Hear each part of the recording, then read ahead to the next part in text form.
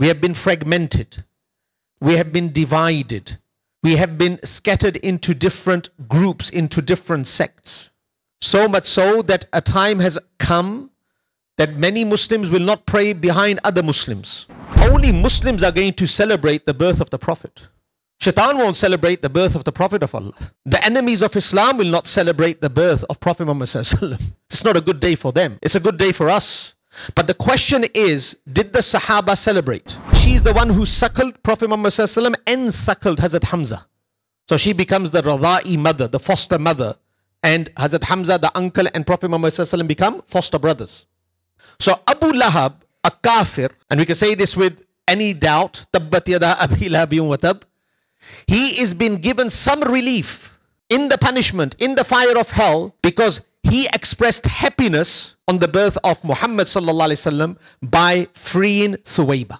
Now, Abdullah ibn Abbas radiyallahu ta'ala anhuma and Jubair bin Mat'am, they make mention that the Prophet of Allah was born on the 8th of Rabi al Awwal. Mahmud Pasha, the great astronomer from Egypt, after his calculations, and we can't disregard that because they got the gadgets, he says the 9th of Rabi al Awwal.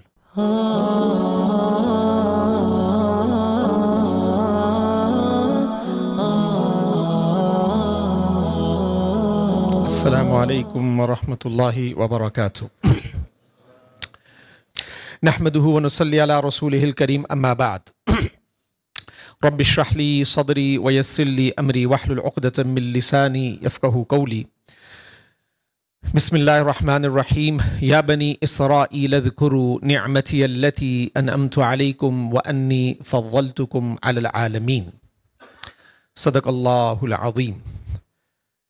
As made mention last week, that tonight we're going to speak about the birth of Muhammad sallallahu alaihi wasallam. The verse that I recited, I'm going to attach 2 or 3 more verses similar to this. And the collective message of these 3-4 verses are that if Allah Almighty has bestowed a favor upon us, we need to remember that favor. We need to thank Allah Almighty for that favor. And if we are to even celebrate that favor, that is in line with the verses that we are to recite. So this verse that I recited is from Surah Al-Baqarah. And it is verse number 47. And Allah Almighty says explicitly to the children of Yaqub alayhi salatu wassalam, that are known as Banu Israel, that, O children of Israel, remember my favor, which I bestowed upon you, and that I preferred you to the Alameen. Now we know that before the arrival of Muhammad sallallahu alaihi wasallam, the favored nation was Banu Israel. They were the favored ones. And as we know that they went through a very hard time. They went through a very, very hard time. But at the end of that hard time, Allah Almighty basically allowed these people to be liberated. We would learn that when Prophet Muhammad ﷺ enters Madinatul Munawwara, he finds that the Jewish community fast on the 10th of Muharram. We will learn about that. That the Jewish community used to fast on the 10th of Muharram. When investigation took place that why, the Prophet of Allah was informed that on this day, Banu Israel were liberated and Fir'aun drowned with his armies. So they celebrated that day. They celebrated that day. And basically they made it a day of fasting. Now I'm a person that has studied from the subcontinent. But I have been doing imamat in the West for the last 28 years. So the topic that I'm going to touch upon is a very, very important topic. And if I am growing and evolving as a scholar, I would like my community to evolve as well. I don't want you to remain stagnant, because we have found that in the last 30 or 40 years, petty issues have allowed our Muslim community to become weak. We have been fragmented. We have been divided. We have been scattered into different groups, into different sects. So much so that a time has come that many Muslims will not pray behind other Muslims. Now, one of the matters of contention is the birth of Prophet Muhammad sallallahu alaihi wasallam. It's a very important topic. I studied from Pakistan. I've been here for 28 years. I've seen the harm this has caused in my country. And I can see the harm that it causes in our community. And we're a very small community. There's one group that will celebrate the birth of Nabi Kareem Muhammad sallallahu alaihi wasallam. And then there will be another group that will start giving fatwas that it is haram. Now, as a community that is growing, and as a community that understands, we need to take the middle path. It's very, very important.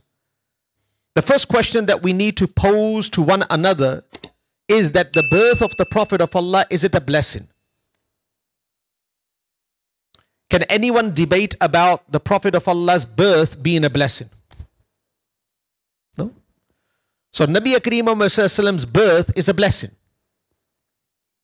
If Allah Almighty says to Bani Israel that remember the favors that I have bestowed upon you,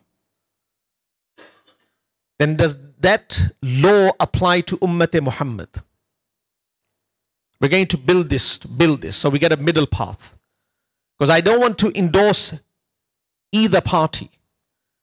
We want to follow something that will unite us rather than break us. Because breaking is very easy. I was very, very fiery in the early days. People that were here, I was a very fiery scholar in the early days. And in my fiery approach, I may have damaged the community. And I say this on recording. But it takes time for people to understand what they have said. So that's why now, after 28 years, I'm a bit more mature. That's why I take this middle path. What does Allah Almighty say in Surah Ali Imran? لَقَدْ مَنَّ اللَّهُ عَلَى الْمُؤْمِنِينَ إِذْ بَعَثَ فِيهِمْ رَسُولًا. Indeed, Allah conferred a great favor on the believers when He sent among them a messenger. So the Prophet of Allah has come to us. He's a favor. He's a bounty. He's a blessing. Now the question is, indeed, the Prophet of Allah came. He's a blessing. The day of his birth is a blessing for mankind. Because the entire journey starts with the birth of the Prophet of Allah. True? Now we can't deny that. But we're talking about a certain way of celebrating the birth of Prophet Muhammad sallallahu alaihi wasallam. And you can read between the lines. There's one group that say it's okay. The other group says it's an innovation. But no one can deny that his coming is a favor. So we need to understand, is this an innovation? What is an innovation? And what is not an innovation? Because only Muslims are going to celebrate the birth of the Prophet. The shaitan is not going to celebrate. Shaitan won't celebrate the birth of the Prophet of Allah. The enemies of Islam will not celebrate the birth of Prophet Muhammad sallallahu alaihi wasallam. It's not a good day for them. It's a good day for us. It's a good day for the believers. But the question is, did the Sahaba celebrate? Now you're going to say, you've heard this is stagnant, but I'm going to take a twist in a few moments. Did the Sahaba celebrate the birth of Prophet Muhammad sallallahu alaihi wasallam? This is a proof that is presented by one group. So when we study, we say no, they didn't celebrate. Did they love the Prophet of Allah? All right. The people that celebrate nowadays, let's question ourselves. Are they doing this out of love? Or do they hate the Prophet of Allah? The people that are celebrating the birth of Prophet Muhammad sallallahu alaihi wasallam, we're talking about the celebration. Are they doing this out of love of Prophet Muhammad sallallahu alaihi wasallam or hatred? Love. All right. So you know what the middle path is? Indeed, the Prophet of Allah did not celebrate his own birthday. The Sahaba that loved him the most did not celebrate his birthday. We understand that. But if a person expresses gratitude to Allah Almighty and randomly around those days he holds a function in which he speaks about the Prophet of Allah without thinking it as a part of the religion, then there's no problem. There's no problem in that. But if the person, he says that you have to celebrate on this day, you have to celebrate on this day, and if you don't celebrate on this day, you are not a lover of the Prophet of Allah, by action and by thought and by speech, they upgrade that program, that will be wrong. Keep that in mind.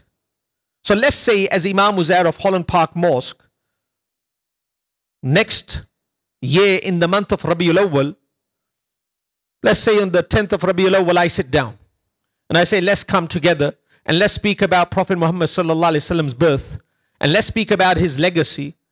There's no harm in that. There is no harm in that. Because I don't believe it to be compulsory. But I do celebrate, I do rejoice, and I am happy because I'm a Muslim that the Prophet of Allah was born on this day. And by action I prove that it is not compulsory because I don't do it every year. I may do it once in a blue moon. Then there's no harm in this. Do not be rigid on these issues. So if somebody is celebrating, don't go out with the gun of haram, haram, haram and shoot people and say bid'ah, bid'ah, bid'ah. This has caused big friction. It has broke the unity of the ummah. There's emotions involved in this. And I tell you, when we go out with a gun of bid'ah and haram, and people are emotionally attached to the Prophet of Allah, and they're doing this out of love, the only thing that comes in their mind is not the argument. It is that these people don't love the Prophet of Allah. This breaks the unity. And I say, because this is recorded, I say to my brothers on the other side that celebrate the birth of Prophet Muhammad sallallahu alaihi wasallam. You celebrate. I don't call it haram. I don't even call it an innovation nowadays. But by your practice, if somebody does not come to the program, do not label them as disrespectful to the Prophet of Allah. This is the middle path. Somebody's not going to the program, no worries. Somebody's going to the program, no worries. As long as we consider that the program on that day or in that month is not compulsory. It's not compulsory. I'm just doing it for education, no problem. There's no problem in this. And that's how we evolve. That's how we mature. And that's how we grow as a community. We find room for accommodation. Because at the end of the day, all these people, celebrating or not celebrating, they are Muslims and they all love Nabi Kareem Muhammad sallallahu alaihi wasallam. And each one of us are ready to put our life on the line for the Nabi of Allah. So remember that. All right. Now, I wanted to attach to this something. So this topic becomes very clear in our mind. Not many enemies of the Prophet of Allah have been made mention by name in the Quran. But there is one, and he's the uncle who has been made mention by name in the Quran. His name is Abu Lahab. Tabbat yada abi lahabin wa tab. Now the references that I'm going to give you are from Sahih al-Bukhari, Kitabun Nikah, and Alama ibn Hajar Asqalani's commentary on Sahih al-Bukhari. So I'm going to make mention of 3 stories that are attachments. Abu Lahab had a female slave whose name was Thuwayba. Normally in the subcontinent they call it Thobia. It's not Thobia, it's Thuwayba. Thuwayba. She was a female slave. And she's the one who suckled Prophet Muhammad sallallahu alaihi wasallam and suckled Hazrat Hamza. So she becomes the Radha'i mother, the foster mother. And Hazrat Hamza, the uncle, and Prophet Muhammad sallallahu alaihi wasallam become foster brothers. So when Hazrat Amina bint Wahab radiyallahu ta'ala anha was giving birth to Nabi Kareem Muhammad sallallahu alayhi wasallam, Abdul Muttalib, or Abu Lahab said to Suwayba, go and assist Amina. Go and assist Amina. Now Abu Lahab is a kafir, we know that. He died as a kafir as well. He died as a non-believer. Remember that. It's in the Quran. We made mention of a principle 2-3 weeks ago, that when it comes to the family of the Prophet of Allah, if nothing has been made mention explicitly in the Quran and the Hadith, then don't give your fatwa. Don't say they're kafir. Just remain silent. If it is explicit, then you can say whatever you want, like Abu Lahab. So Abu Lahab sends Suwayba to assist Amina in the delivery of Muhammad sallallahu alayhi wasallam. She comes out after some time and she gives glad tidings to Abu Lahab. She says, your brother's wife, meaning Abdullah, is the brother of Abu Lahab. Your brother's wife, Amina, has given birth to a baby boy. This is in Sahih al-Bukhari, Kitab al-Nikah. So immediately, Abu Lahab was over the moon because he had lost his brother. Abdullah had died very early. And everyone was fond of Abdullah. The father was fond, Abdul Muttalib, and the brothers were fond of him as well. And he died. So now this is the sign, the nishani of our brother, this child. So Abu Lahab is over the moon. So in that moment of ecstasy and enjoyment and happiness, he says to Suwayba, I free you. Anti hurra. You are a free lady. You are a free lady. Now, in Sahih al-Bukhari, Kitab al-Nikah, it has been made mention that one family member saw Abu Lahab in a dream after his demise and found him in a very, very difficult position. He was in a very, very difficult position. Most probably he was being punished. He was being punished. And when the discussion took place between the person who's seen the dream and Abu Lahab said that this punishment is perpetual. I am not given relief. But I did something that Allah Almighty rewarded me for. And the reward is that the intensity of the punishment is decreased. And it is decreased because of the good deed that I freed Suwayba on the birth of Nabi Kareem Muhammad sallallahu alaihi wasallam. This is Sahih al-Bukhari, Kitab al-Nikah. Got it? So Abu Lahab, a kafir, and we can say this with any doubt, tabbat yada abi lahabin wa tab, he is being given some relief in the punishment, in the fire of hell, because he expressed happiness on the birth of Muhammad sallallahu alaihi wasallam by freeing Suwayba. Now, Allama ibn Hajar Asqalani is one of the greatest commentators of Sahih al-Bukhari. In his famous commentary of Fathul Bari, he makes mention under this that Hazrat Abbas, who is the brother of Abu Lahab, and only two uncles of the Prophet of Allah accepted Islam, Abu Lahab, Hazrat Hamza and Hazrat Abbas. Hazrat Abbas says, I saw my brother Abu Lahab in a dream after 1 year. Who said this? Hazrat Abbas radiyallahu ta'ala. So Hazrat Abbas radiyallahu ta'ala says, I saw my brother in a dream after 1 year. And when we started discussing, he made mention that he is in a lot of pain. He's in a lot of pain. But then he said that every Monday, Allama ibn Hajar Asqalani in Fathul Bari, every Monday, that adhab is reduced. Every Monday, for Abu Lahab, the adhab is reduced.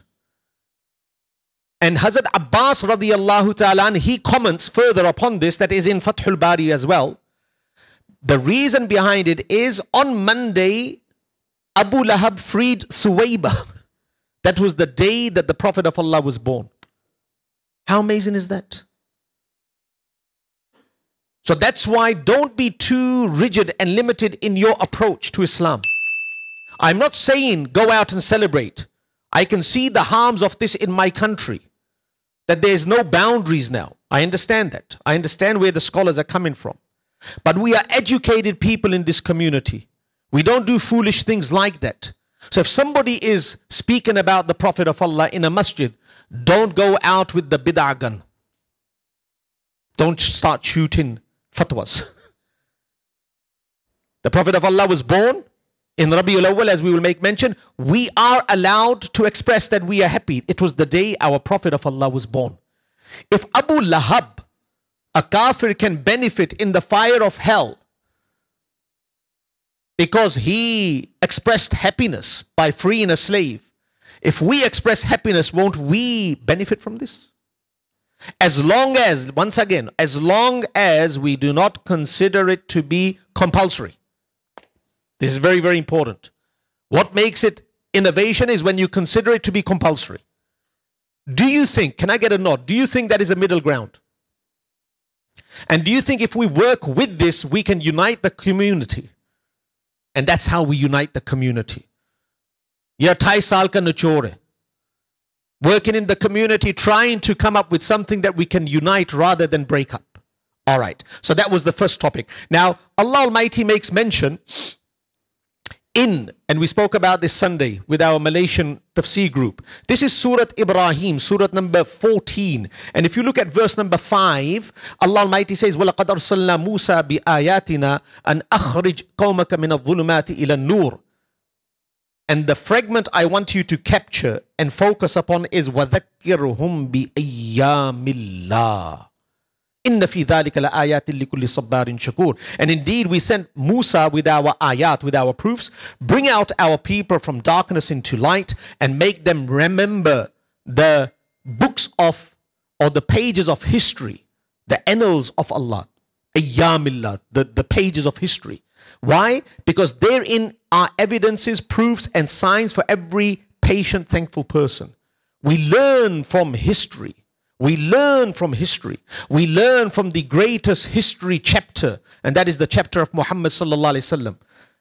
We cry with the Prophet of Allah. We laugh with the Prophet of Allah. We rejoice with the Prophet of Allah. Every part of the Prophet's legacy is a bounty for us. And we are indebted to Prophet Muhammad sallallahu alaihi wasallam, to learn about him, to celebrate his life. All right? So just keep that in mind. This verse is a very important verse that we need to learn from history. Now, let's go to the birth of the Prophet of Allah.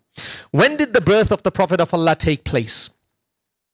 So when you start peeling pages from history, there is so much written upon this.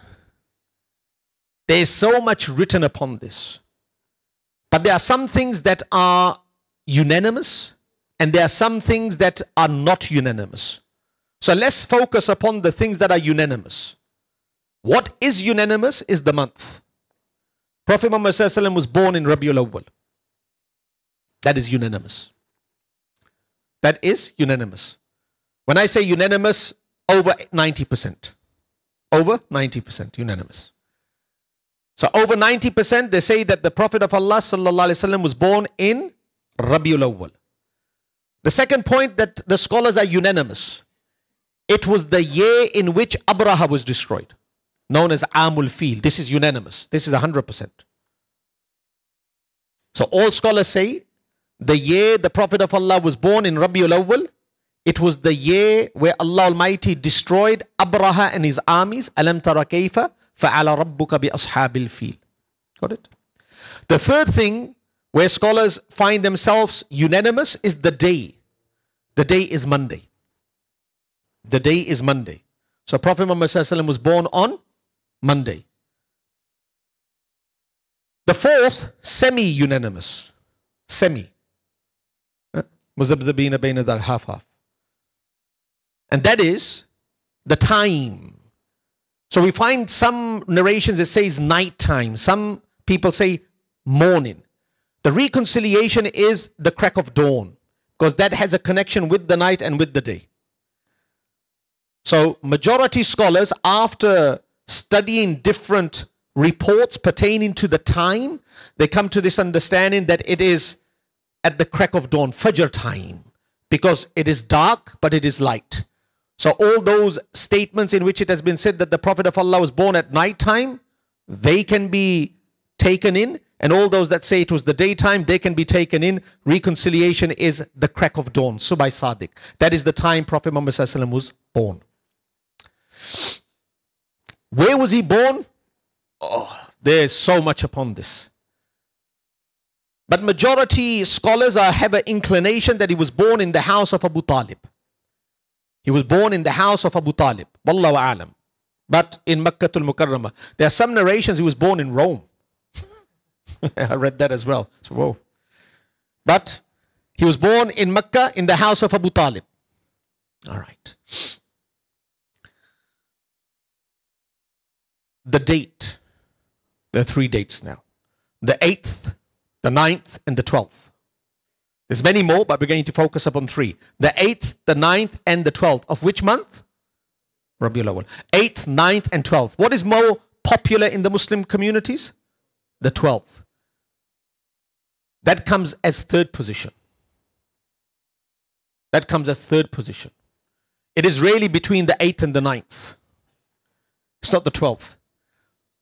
So if we were to rank them,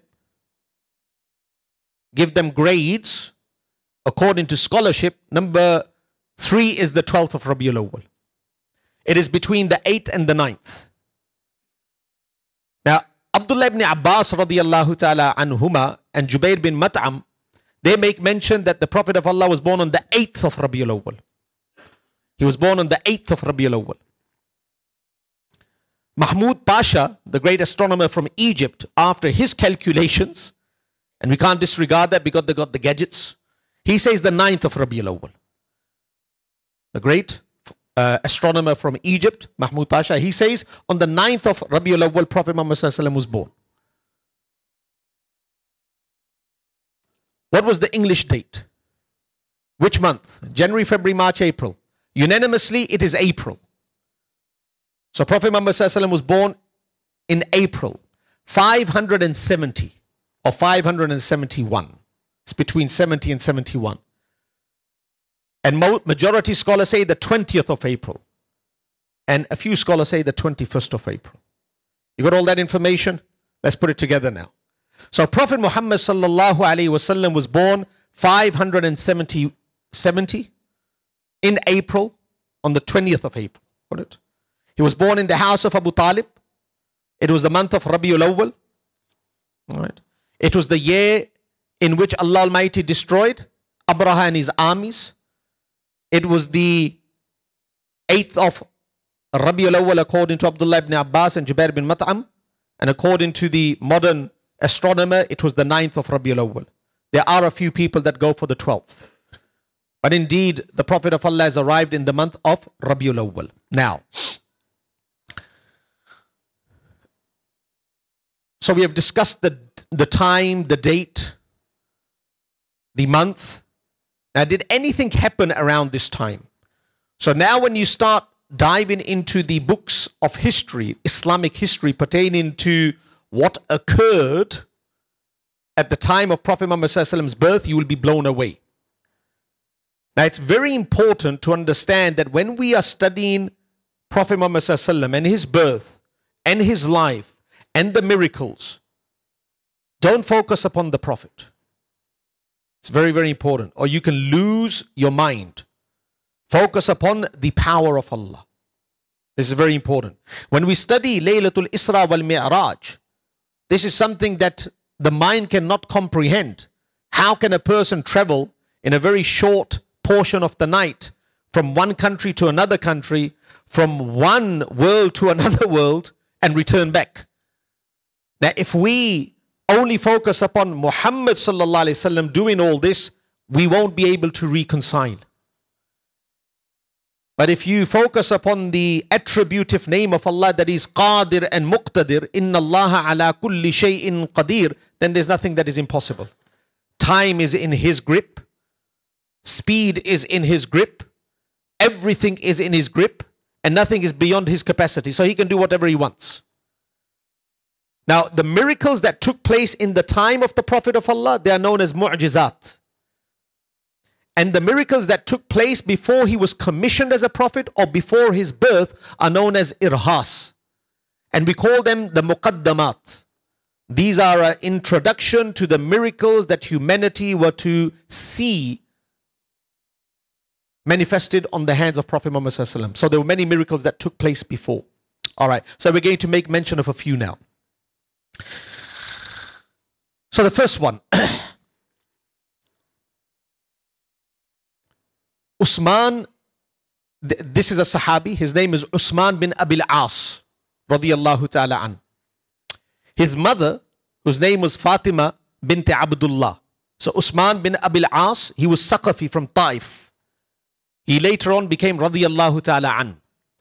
His mother Fatima bint Abdullah, she was in the room. She was in the room when Nabi Akram Muhammad sallallahu alaihi wasallam came. Fatima bint Abdullah, Saqafi. So she says that when Nabi Akram Muhammad sallallahu alaihi wasallam entered this world, when he entered this world, I was present. I looked outside and I could see that the Kaaba had been illuminated. So the Kaaba was like, it was a lamp. It became like noor. The entire room was lit up. So the Prophet of Allah enters the world, Kaaba is lit up.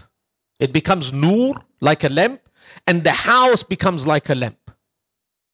Because of the noor of the Prophet of Allah, the light. She said, I looked towards the sky, Fatima bint Abdullah, the mother of Usman bin Abi al-As. I looked towards the sky and I felt that the stars were moving towards me. It was like the stars were coming down towards the house of Nabi Kareem Muhammad sallallahu alaihi wasallam. This was the observation of Fatima bint Abdullah. Now, a lot of scholars have attached to this story this verse. Ya Ahl al-Kitab qad, why was the stars coming down? Ya Ahl al-Kitab qad ja'akum rasuluna yubayyinu lakum kathiran mimma kuntum tukhfuna min al-kitabi wa ya'fu an kathir qad ja'akum min Allahi nurun wa kitabim mubin.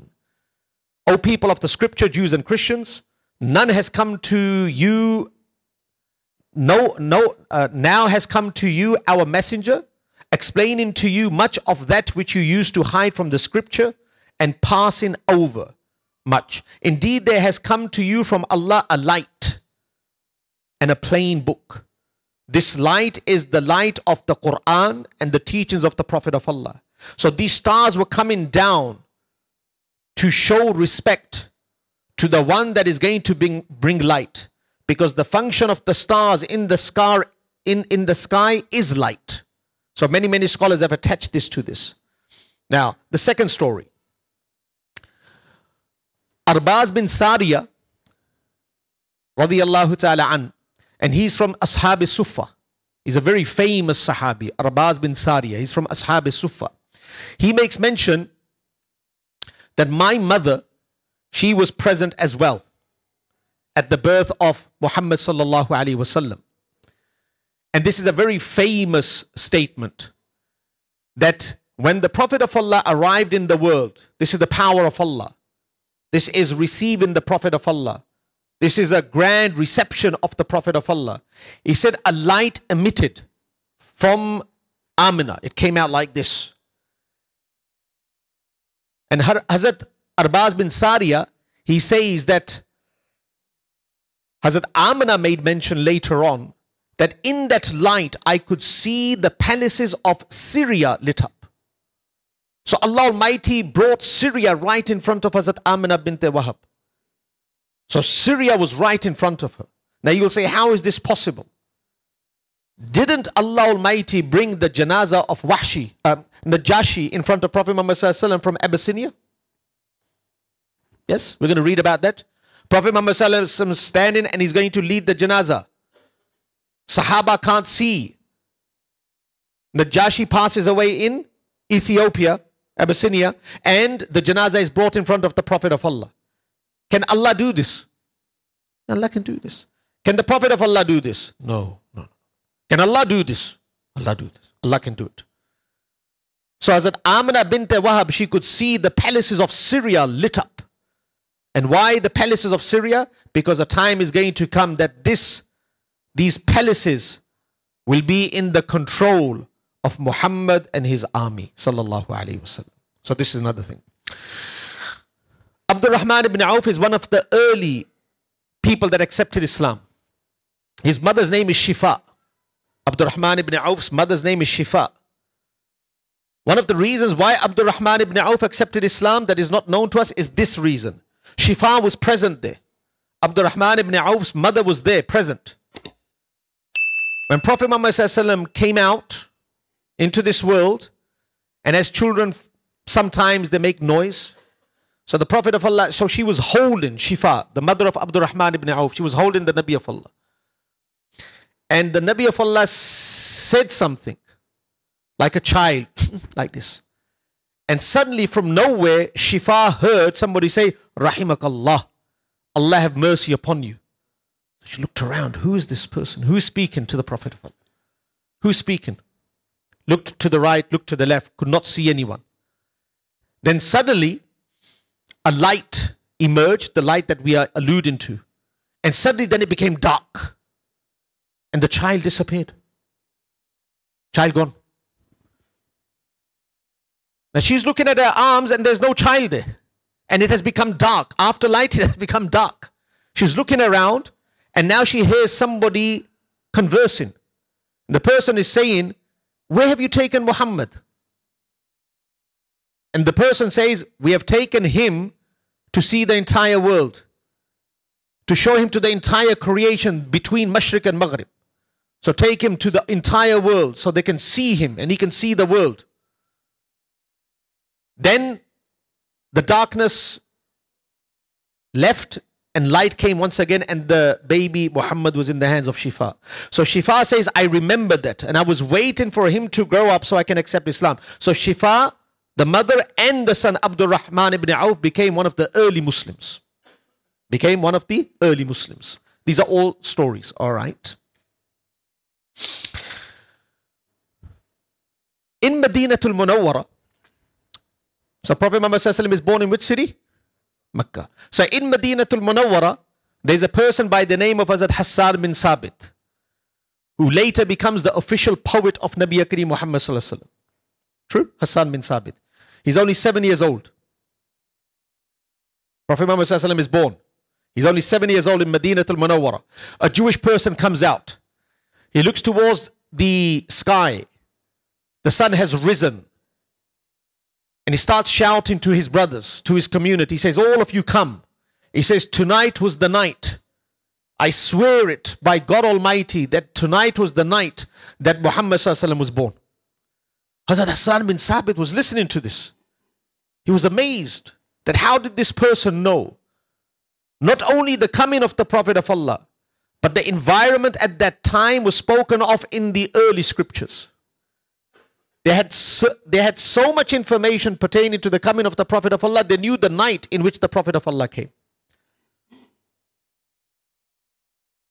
The grandson of Hassan bin Sabit, his name was Sa'id. He was once asked by a scholar that what was the age of Hazrat Hassan bin Sabit when Prophet Muhammad ﷺ came to Madinatul Munawwar? He said Hazrat Hassan bin Sabit was 60. Prophet Muhammad ﷺ was 53. Once again it confirms that this incident took place in Madinatul Munawwar on the birth of Prophet Muhammad ﷺ, and Hazrat Hassan bin Sabit was how old? 7 years old. Hazrat Aisha Siddiqa radiyallahu ta'ala anha says that in Makkatul Mukarramah, as we have spoken about this when speaking about the lineage, people were not allowed to live there that were not son of the soil, that were not sons of the soil. But there was one Jewish person that used to travel, and because of his tijara and because of his buying and selling, he was allowed to stay for a few days in Makkatul Mukarramah. The day the Prophet of Allah was born, in the morning he went and he started asking people. He said, amongst the Quraysh, can you tell me, has any female given birth to a baby boy? Has anyone given birth to a baby boy? So they said, yes, there's one child that was born early morning. So he said, take me to that child. Take me to that child. Imam Bahki makes mention of this. So they took him to Prophet Muhammad Sallallahu Alaihi Wasallam. He said, show me the back. He looked at the face. He said, show me the back. And we're going to speak about the back and the seal of prophethood next week. So show me the back. He went and he looked at the back and he could see the seal of prophethood between the two shoulder blades. He fell, he fainted. He fell, he fainted, and he woke up. He recovered after some time. And he says, I swear, today the day has come that prophethood has exited the lineage of Israel towards Ismail. And this child that you see right now, his name will echo throughout the entire world. And all these powers that you see around, they will submit in front of him. Right? We've run out of time. All right. So once again, recap of what we have studied. Inshallah, this will continue for maybe 1 or 2 more weeks. There's beautiful stories pertaining to this. Increases our love for Prophet Muhammad Sallallahu Alaihi Wasallam. But once again, this is the taqat, the qudrat of Allah. Allah can do whatever He wants. And for His saints, for His awliya, for His prophets, and for the Khatimul Anbiya, the best of prophets, He can do whatever He wants. Right. So, I think the most important message of today for my sisters and my brothers, let's be people that unite. Don't be people that break the community. If there's room for any accommodation, use that accommodation. Don't make the mistakes that we have made in the past. I'm going to share with you a statement that I shared yesterday with the group. We learn from history that we don't learn from history. We learn from history that we don't learn from history. We've been fighting like anything. Don't want to use the word cats and dogs. But we've been fighting for a long time. Shouldn't be fighting upon these issues. We are all Muslims. We all love the Nabi of Allah. All right. As long as we have a clear understanding, we can express our happiness as long as we don't consider it to be compulsory. Just that's it, nothing else. Then we made mention of the story of Abu Lahab. And we made mention that this is in Sahih Bukhari, and then extension to this in the commentary of Sahih Bukhari, Allama ibn Hajar Asqalani. And what was that? That on Monday he is given some relief. And why is he given relief? Because on Monday he freed the female slave, Suwayba. So even at home, if you say Alhamdulillah, this is the day, or you say this is the month that Allah, you gave us Nabi Kareem Muhammad Sallallahu Alaihi Wasallam, Jazakumullah. Allah give jaza to the Prophet of Allah. Allah, thank you very much. Alhamdulillah. You'll be rewarded for this. But if you celebrate it in a manner that it becomes like religion, and it becomes the symbol of religion, and it becomes the symbol of loving the Prophet of Allah, that is a problem. That is a problem. So just keep that in mind. All right. Then we made mention of the different opinions pertaining to the date of the Prophet of Allah's birth. So what was it? 570 or 571?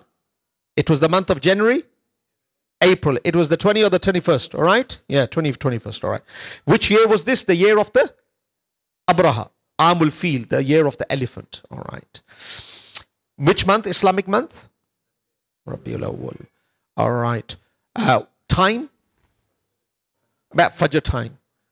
8th, 9th or 12th? What is more? 8th or 9th? What is more popular? The 12th. No worries. All right. Whose house?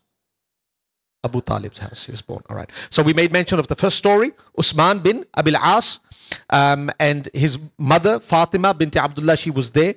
She saw that the Kaaba was lit up, the house was lit up, and the stars were dropping down. All right. So this was to show respect and honor to Prophet Muhammad Sallallahu Alaihi Wasallam. Then Arbaz bin Sariya, the Ashab Sufa person, he makes mention that Amina says that I saw the muhallat, the palaces of Syria lit up.